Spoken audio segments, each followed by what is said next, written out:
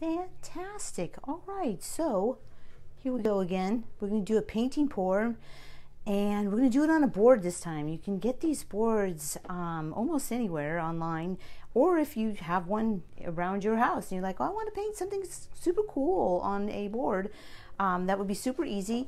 I have mine sitting in a box because of the drippage, and I'm going to put cups underneath it to hold it up so that I can see it a little bit better, make it easy peasy Japanesey to do. Okay, then you set it in that box. It's kind of important that you make sure it's level. Well, that's lucky. That's lucky. Hey, how's it going, Tara?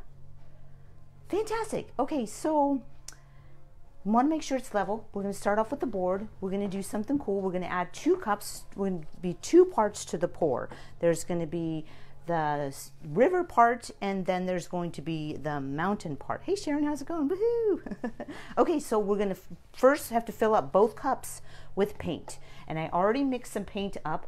I use 50% paint and 50% Floetrol, and I make it so the paint is nice and runny, kind of like hot honey. Okay, so let's get some paint in there in the cup, a little bit of it. We're going to mix it together and let it mix amongst itself. The actual Floetrol is what gives it a lot of cells on its own. If you, however, one of those people that really like the cells, the little holes that pop within the paint, you can add some silicone oil. It's the oil that your mom used to do the sewing machine. So when she had her sewing machine, she had that little tiny bottle of oil. That's the oil. Or you could almost use any oil. I've seen people use WD-40 out in the garage, and they just spray a little bit in there. Anyway, you can see the cells are already starting to form in the paint.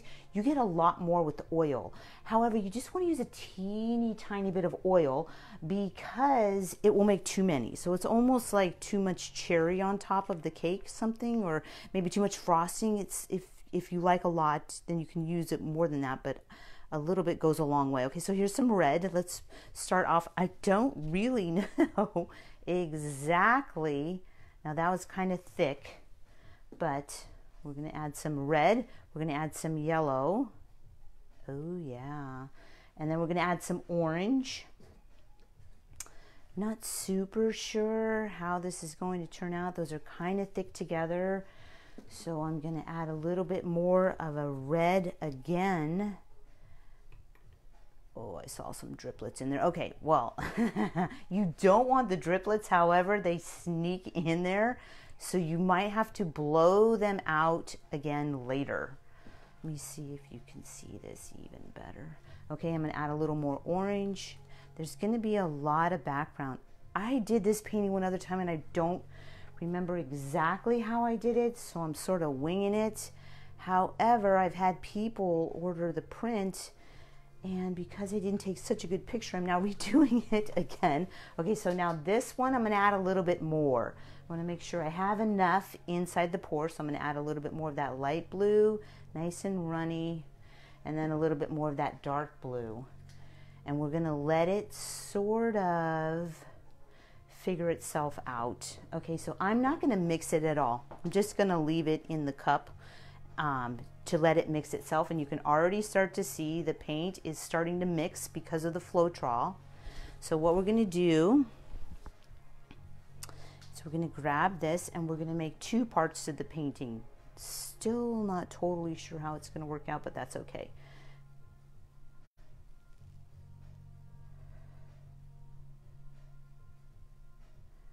Now I know that the paint is going to continue to mix and continue to mix. All the while I'm still paying attention to the flow of the paint so that I'm not just splashing it on there, which is a different effect. I want a little tiny bit of unity amongst the paint. I'm trying to make sure I get all the paint out of there. And I'm going to roll that around before I put any blue on there. I'm going to roll it around and let the drippings kind of roll over the edge just a little bit. Just a little bit over the edge. It looks super cool. I'm not trying to get too much. I want the paint to stay on there. And then I'm going to let it over this edge. It looks really cool when it goes over the edge. Now this is just a board, so I'm going to show you the edge. You can kind of see it there. I'm going to let it run down this way a little tiny bit to get that one far edge and the corner. Let's see if I got my edge. Yeah, that looks good. Okay, I'm going to set it back down. Make sure all those drippings go over the edge. Now I'm going to grab that blue. I'm going to rinse off my hand in a little bucket of water so I can try and keep it clean. Okay, so look, and you can see the cells are already starting to form. Look at the cells. Okay, so let's add some of that blue and let's make like a river kind of a scene. So maybe the river starts here, goes down there, and goes off. If you've ever seen the Snake River, it is amazing. I want to make sure that that light blue gets in there. I notice that the light blue, getting it all in there. Make sure any extra paint goes all off the edge. So this is what the Snake River looks like from the sky. It's super windy. If you've ever traveled down it, it is beautiful, beautiful country. Okay, so we got some nice paint on there. We can see the beautiful cells are starting to form already. I'm going to grab my trusty spoon and I'm going to move the paint around. I want to make sure that it goes all the way up and over that edge. I want it to make sure to paint that whole bottom or side edge, mostly to seal your surface. It really does help to seal your surface. Now, you don't want to overmix the paint, so every time you touch the paint, it's touching the spoon. You just want to wipe your spoon off because we're going to go right back to creating some sort of a flow as if the river goes in that direction. And we may even spring off and go this way because we know that the river does do that. Has lots of twists and turns. And look at those beautiful cells starting to spring up all over the place.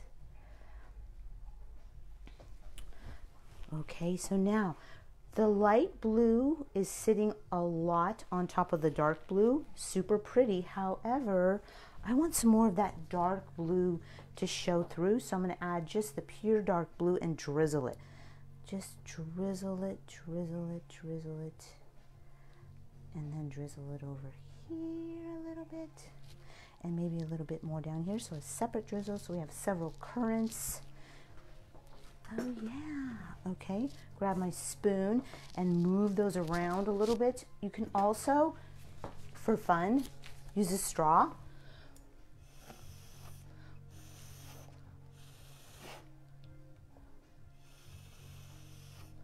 And keep it moving.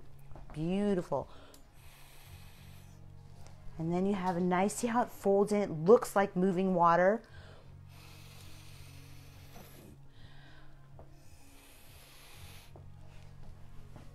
Nice. Now it looks like a river with a beautiful background. You have a few drops over in here, which actually look kind of cool.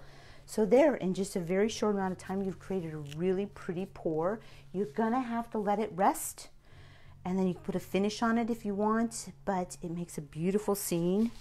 And you guys have a great day.